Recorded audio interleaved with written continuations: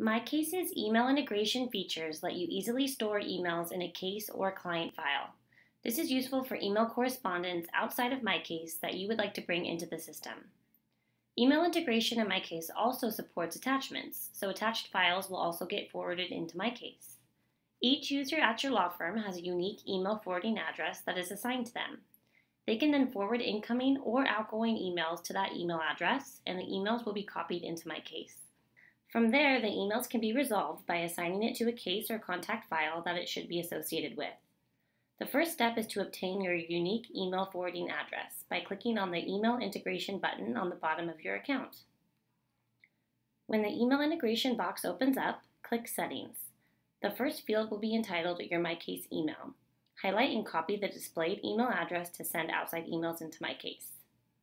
The second step is to create a contact in your email program using your unique MyCase email forwarding address. Open the program you use for email, whether it be Outlook, Gmail, or so on. Create a new contact and paste the unique MyCase email address into the email field. When you name the contact, we suggest something like MyCase forwarding email.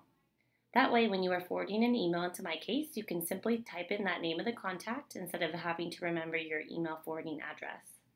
To forward an existing email into MyCase, open up the email that you would like to store in MyCase, click Forward, and send it to the contact that you just created. The email will be waiting for you in MyCase to resolve it to the case or contact file. When writing a new email message that you want to save in MyCase, simply add your MyCase email forwarding address to the CC or BCC section of the email. When you send the email, a copy of it will be waiting for you in MyCase to resolve to that case or contact file. Finally, when you forward any of these messages into the system, MyCase will want you to assign them to a specific case or client record. Until the email is assigned, it will be considered unresolved. To do this, navigate to the email integration icon on the bottom of your account. You will notice a red notification bubble with a number, letting you know if you have any unresolved emails awaiting your attention. Click into the email integration screen and you will see all of your unresolved email messages. This is where you can assign each email to the proper case or contact file. You can also save any attachments that come in with the email. The subject of the email will be in bold, and a preview of the email body will come after it. You'll also notice the original to and from fields are displayed.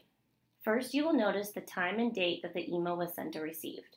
MyCase will try to extract this information from the email, but you can always change it if need be. Then you can specify the case that the email should be linked to. MyCase will try to auto-populate this field based on records in the system. This is an optional field.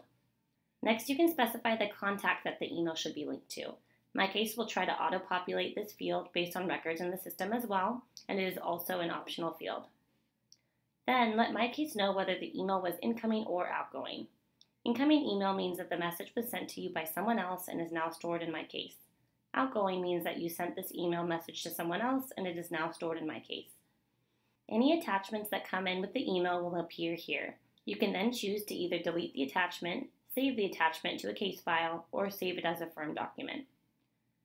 When you have specified the information for the email message, click the Resolve button. Your email will be stored in the Messages tab under Forwarded Emails. It will also be located in the contact or case file you resolved it to for easy retrieval.